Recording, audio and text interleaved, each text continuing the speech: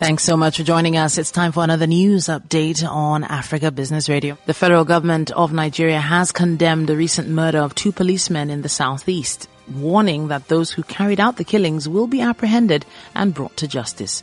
Lai Mohammed, the Minister of Information and Culture, described the abduction of 3 policemen and the killing of 2 as the most horrific and barbaric, saying it is an unacceptable attack against the state.